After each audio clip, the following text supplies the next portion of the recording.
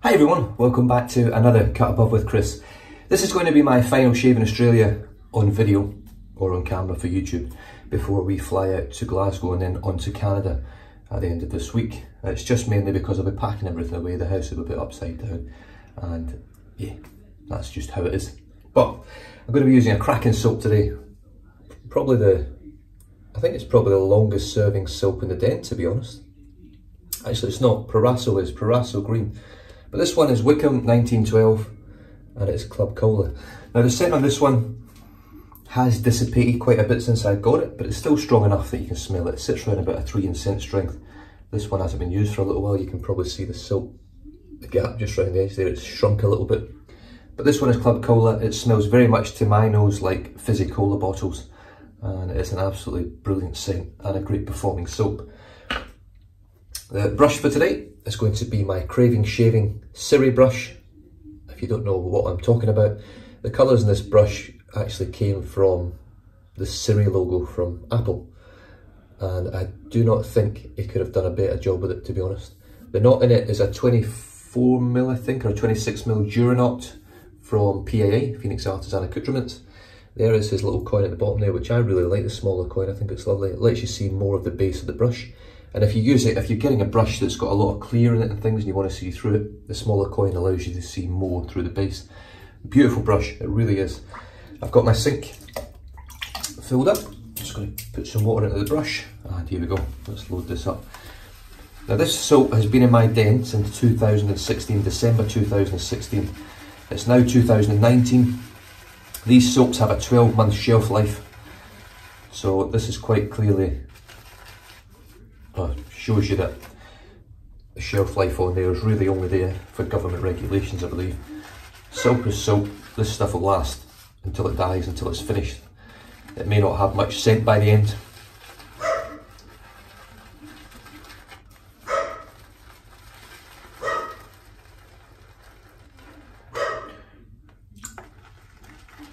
Just dip in the tips. Don't know what the dogs are barking at, or the dog. The fact that the other one's not barking means there's nothing outside. I'm going to really load this brush super heavy today. I'm going to be doing a head and a neck shave. So yeah, I'm really looking forward to the holiday. We had a massive, not massive, but a bit of a headache with the flights. All the flights got changed, and the flights were absolute garbage. They really were.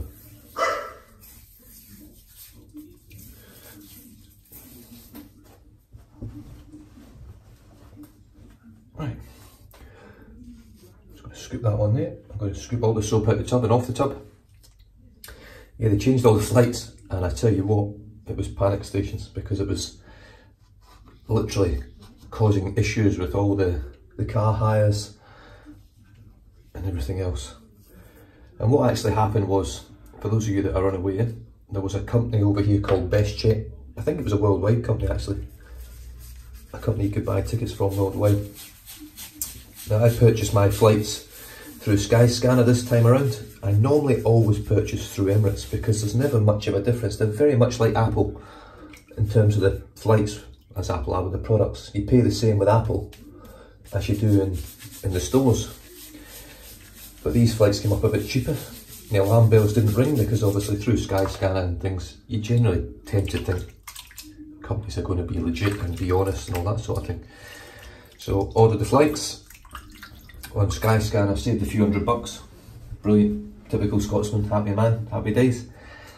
And then in December, the company that we got the tickets through, the flights through, basically took all the money and declared bankruptcy and did a run of took millions, and as a result there was a lot of flights, not mine, but a lot of people were left flightless altogether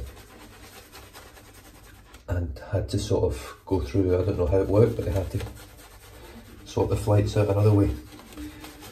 So it was a real headache, and I suppose quite scary for a lot of people, because a lot of people had put a lot of money into the flights. I mean, for us you're talking nearly $10,000 for 5 people to fly to and from the UK to Glasgow. 10,000 Australian. But anyway, my flights were fine, our flights were fine, they were all sorted. I confirmed it with Emirates, they were all in place. And then somewhere along the line, Emirates decided to change our flights. Now I always pay more to get the 2-hour stopover in Dubai. We fly straight to Dubai and then on to Glasgow. Because the stopovers are either 2 hours or 2.5 hours or like 13 hours. And there's no way in hell I am sitting in an airport with 3 young children for 13 hours. And that was pretty much both flights. In fact, the flight on the way back from the UK that they'd given us had us arriving in Dubai at 7 in the morning to catch the connecting flight on the same morning at 2:45, 5 hours before we land. So, figure that one out. But anyway, long story short, well, you've heard the whole long story. There's the brush, look at that. I've left this lather thicker because I've shaved my head. Long story short, the flights are all good now, they've been confirmed. We fly at pretty much better times than what we originally had, which is great.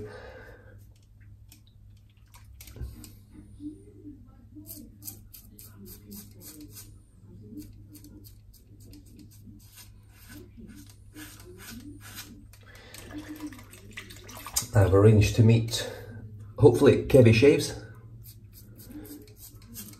Oh, Karve boy. I think on the 13th of July or something like that.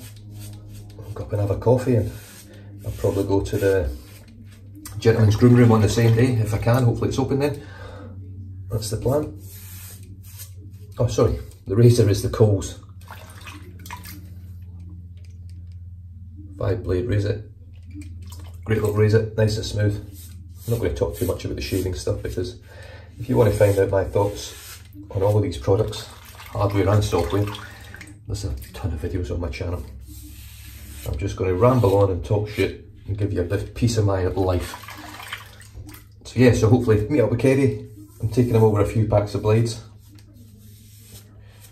I've got some vintage super spoilers, super stainless, the spoilers, and also some of the Aussie ones that are behind me, the Gillette super stainless, Australian brand, Australian made ones.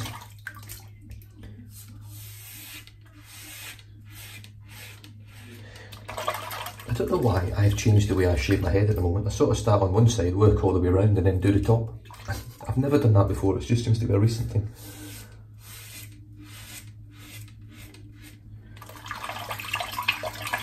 So I'll meet up with Karve, hopefully go to the gentleman's room room, pick up a few other bits and bobs. I have already got stuff waiting for me over in Canada with Carmine from Top of the Chain. I'll also be meeting up with. It'll be a fleeting meeting. We don't really have, sadly, too much time.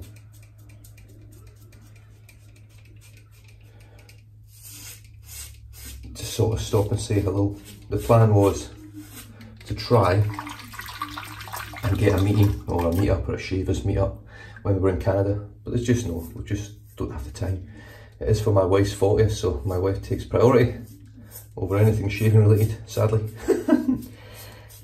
I say sadly, but I'd like to think you're all the same.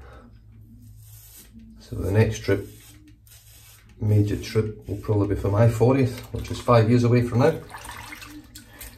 I don't know what we're doing, but I'm thinking, I really don't know.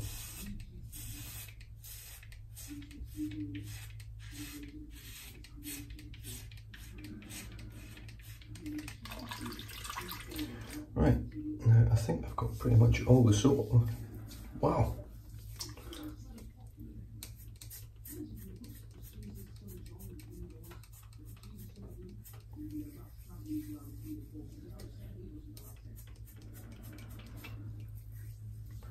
Well, I don't know what's happened here. It's very rare. In fact, I say it's very rare, I think it's probably the first time.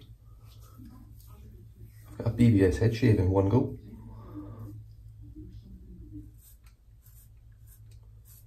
A couple of little stragglers there.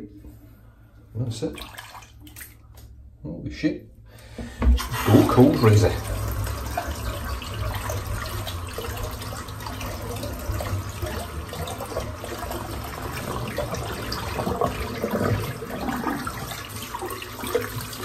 Give this razor a good rinse out. Now, the other person I'm hoping to meet up with is Sean Mullen from Moyle Grooming. Ooh, it's hot.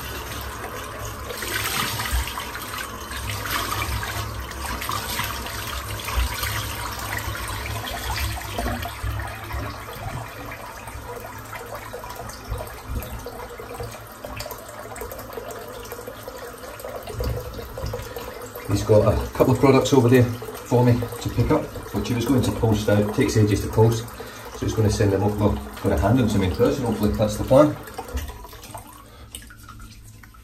Just giving this mirror a quick wipe down. Right, let's wet my neck.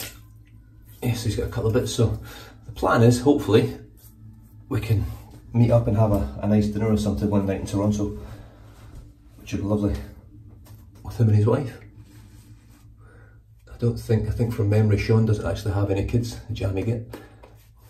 And as much as I wouldn't change anything, but they do make life hectic, busy, very, very expensive.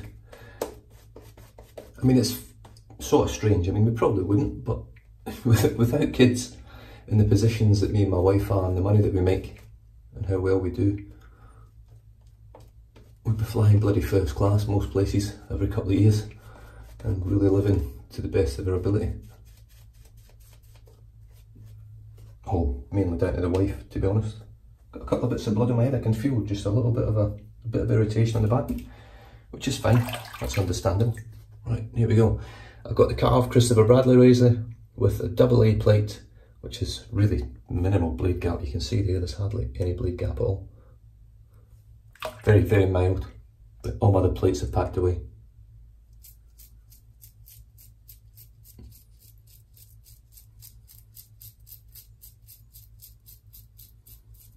And I have an Australian super stainless.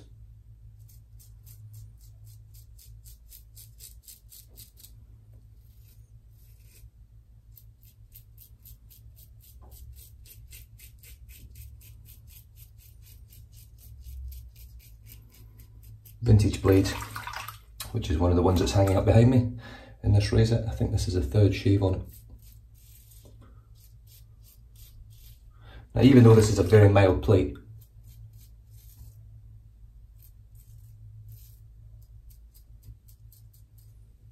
it's still very efficient.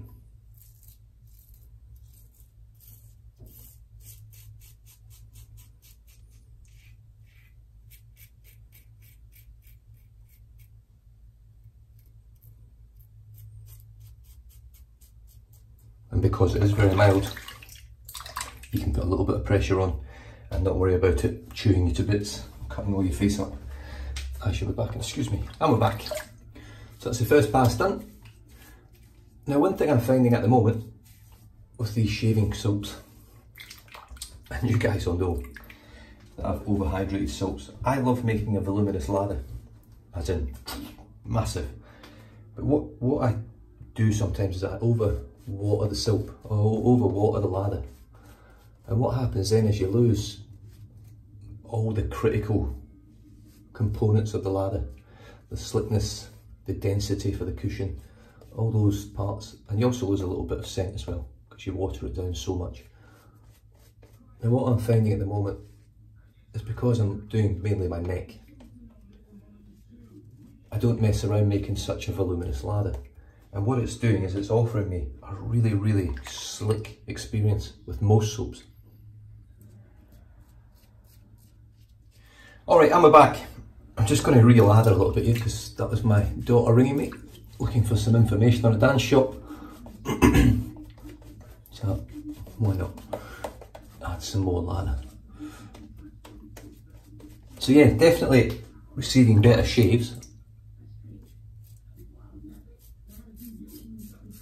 now that I'm using a slightly thicker lather. Now, as you can see, it's definitely not Paul H thick.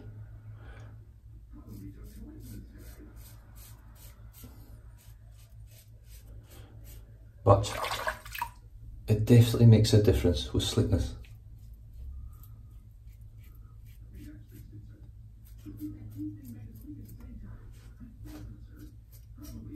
It makes my favourite soap, Noble Otter, incredibly slick, and it brings Wickham up to a higher level as well.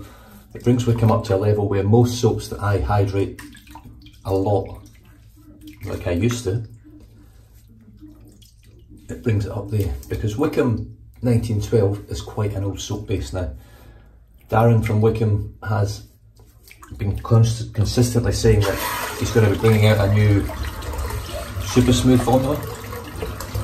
I haven't seen it yet. I haven't really seen much happening with Wickham really, in all honesty.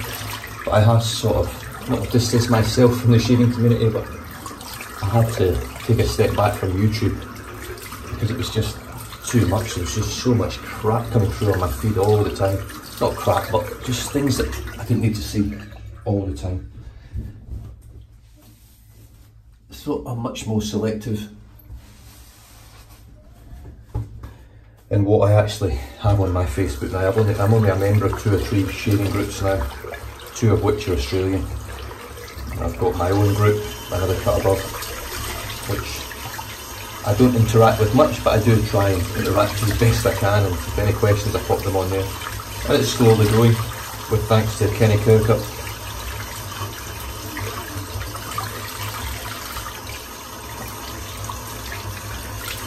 Get the soap out this brush. Ken Kirkup, for those of you who don't know, is Ken Serves from YouTube. Lovely, lovely guy. And his actual YouTube channel has grown massively in the 3 years that I've been watching him. He does a lot more than just shave. He's very much like Paul H. His actual shaving videos don't really differ too much to my own, but he puts a lot more effort in with taking videos all over the place as well, and showing you his pinball machines, travelling around the country. Just going to rinse the soap out now. But he's the one that sort of built up the channel, the Facebook side of things for me. He's the one that actually put in the time, believe it or not. It's just really, really kind of him.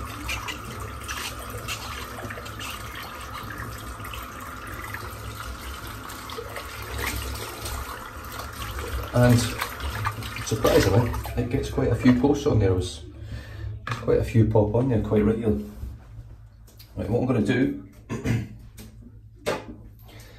is I'm going to grab this. I normally do this off camera, but I'm just going to do it on camera today. This is the Above the Tie Calypso R1, and what I use this for is just shaping round here, just a little bit better. You won't see it on camera because I can't. I've got to really look close, but I do want to just do this now.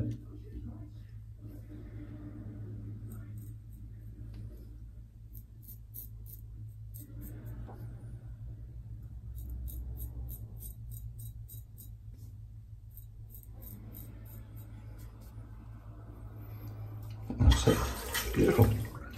Okay, so beautiful shave, done and dusted. I'm going to finish off now with Wickham 1912 Club Cola Aftershave Balm. Now this balm is super, it really is. I don't know how Darren's made it. There's not a lot of it, it's very light, it's 50ml. So what you do is you pump it out. Now this hasn't been used for a while, so I'm expecting a bit of a clog. Oh, maybe not. Oh, it's still got the scent's still booming. I'm just going to pop just a couple little, in fact I might as well just do my neck now.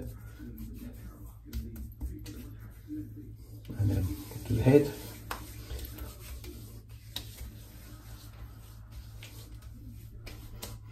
Oh wow, yeah, the scent on the balm reminds me very much of the scent from the soap when I first got it. Really strong, around about a 5 or 6. But the wonderful thing about this balm is it's more like feels more like a jelly in your hand. It's not a balm like a cream, like a white cream. And when you put it on, it absorbs very quickly, and then it leaves your skin feeling like satin, silky smooth, but moisturised at the same time. Really, really nice. So the soap today was Wickham 1912 Club Cola, which looks like that. This one's got a good dent in it now, but there's still shit, probably another 2 years worth of soap in there for me. the amount of soaps that I've got. The brush always performs exceptionally well. I love the knot, I love the handle, it's got great weight, so it's a good hefty handle, and it's been turned beautifully. There's no marks on it at all, no tooling at all, and it's just a beautiful colour combo. I love it. Right up my alley, from Craving Shaving. Head on over to Etsy if you want to have a chat with him. I'm pretty sure he does custom stuff as well. If you just message him, he'll do you a custom one as well, I think.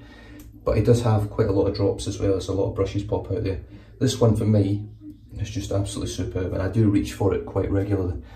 The razor for the head shave was the Coles 5-blade razor. As you can see, it's nice and cleaned out, which is pretty good. And I tell you what, it was the quickest head shave I've done with a cartridge razor. There was hardly any touch-ups. Well, you watched it, you know, but hardly any touch-ups or pickups to do with it. Oh, that's like silk. It really is like silk. Love this balm. And BBS head shave, so beautiful. No real irritation, no nothing. There was a little bit of blood on the back, just a couple of little bits, but that's all gone now. There's no blood, it's all dried. And it's now moisturised anyway.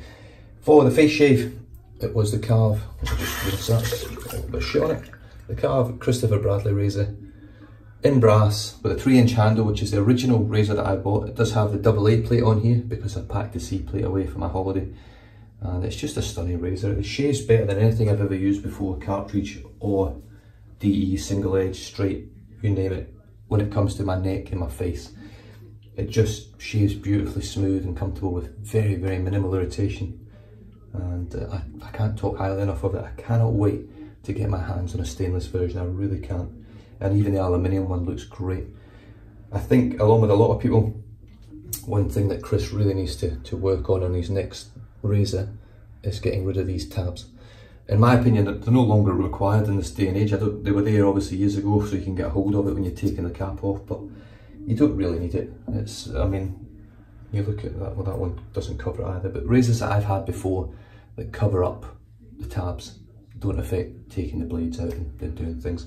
All it does is it gives you a lot more security under the nose, around the back of the ears if you shave your head. It just gives you a lot more control and comfort with it, knowing that you're not going to slice your face up or your nose up with the edges of the blade. So that's something it is going to work on in the next one, I am aware, and that'll be version 2. I don't know whether the head shape will change much, but it'll probably lengthen at least. That'll be the bare minimum of what will happen. I finished off today with Wickham 1912 Club Cola. Beautiful balm, it really is, and the scent on that is lasting superbly well. That's about 1.5 years old now, that balm. God, do you know something? It's really strange thinking in June this year that'll be 3 years since my very first double-edged razor wet shave and the beginning of the channel. So it'll be a 3-year anniversary in June. Wow, I can't believe it, unreal. And almost 900 videos in 3 years, which is pretty horrendous. Anyway, that's me done and dusted. Like I say, this is the last video until I go on holiday. I am going to try my best to keep videos rolling while I'm on holiday and actually have them uploading while I'm there, because I've got Wi-Fi at all the Airbnbs, Wi-Fi at my mum's. I'll have full, I think I've got unlimited data when I'm in Canada as well from the SIM card that I just purchased. So I should be able to do it on the fly wherever I am, and hopefully pop some extra videos on there, some extra things to go along with it as we travel on a journey around Canada for nearly just over 2 weeks. And yeah, so everyone enjoy yourselves, stay safe, drive safe, don't drink and drive. I'll catch you guys probably in Scotland. See you later. Cheers.